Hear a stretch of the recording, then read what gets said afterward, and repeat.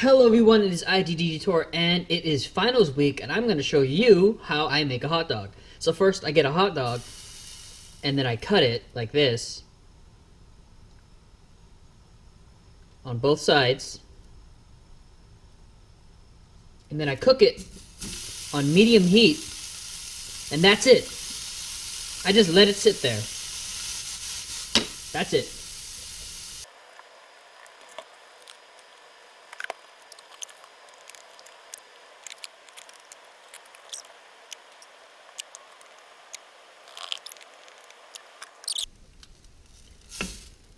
And that is how I make a hot dog.